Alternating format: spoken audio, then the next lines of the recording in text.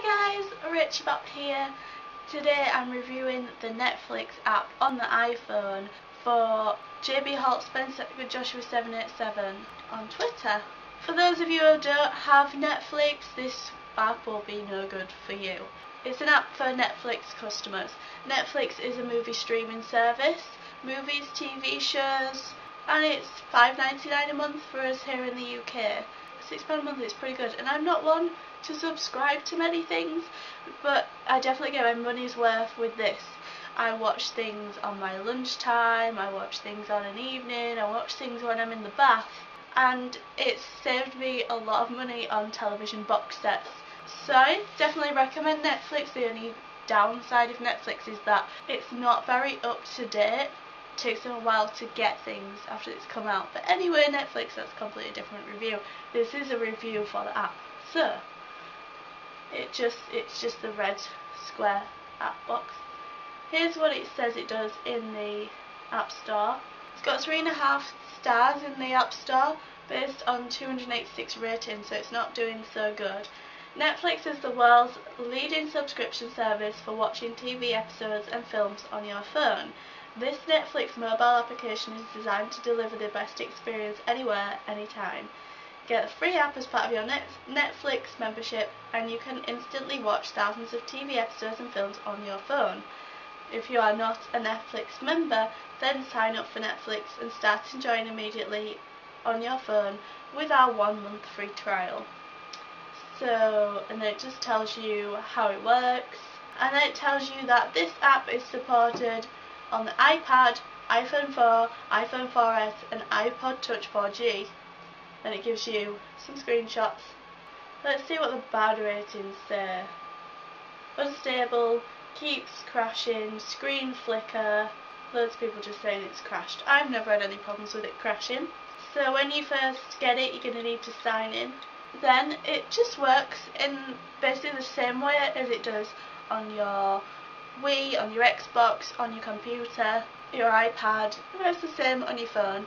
It's just smaller. That's to be expected. And obviously the screen's small and everything else, but I really don't mind that. It comes up with, you can resume what you've last watched. It works very well. If I watch something on the iPad, I can carry it on the iPhone or on the Wii or anything. You can see what you've watched and you can continue watching in terms of a series, halfway through a film. You can see your top 10, you can see your popular films, you can see popular TV, popular on Facebook, drama-based classic literatures, wacky TV comedies, emotional TV programs, action thrillers. Yes, I mean it's got heaps of stuff, and you just go through and see what you want to watch. So I've been watching The Hills at the moment, very sad, I know. You click resume here and it will carry on from where I left off. That's literally the loading time now.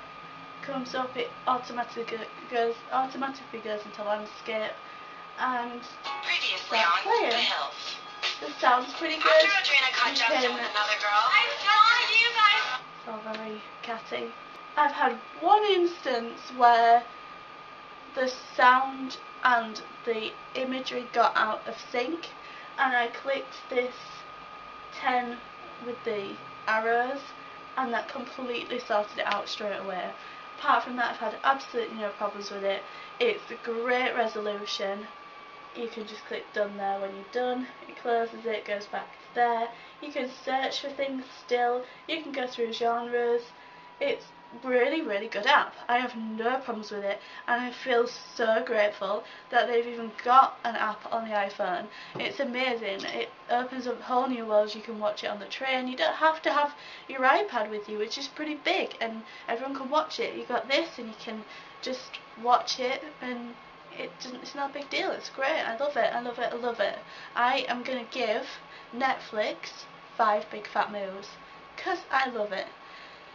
Have you got Netflix? Do you have the app? Personally, I like it on all platforms except the Wii. The Wii version of Netflix is rubbish. It's fuzzy, it's temperamental, since the last update it doesn't work even, it's just rubbish.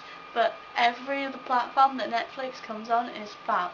If you've got Netflix, you definitely need to get the iPhone app. If you haven't got Netflix, you need to consider it, because it's even got Lost on there now. It's worth it just to save you money on the box sets. Okay guys, I love you. I hope you're well. I have a little bit of a cold. I don't know if you can tell in the video. I'm like this, talking like this. Don't forget to subscribe if you haven't already for more such videos, and I will see you tomorrow. Like this video, share it with your friends and enemies. Goodbye! Hi guys, Rachybop here, doing a little vlog today just to explain to you what went on my fluid deprivation test.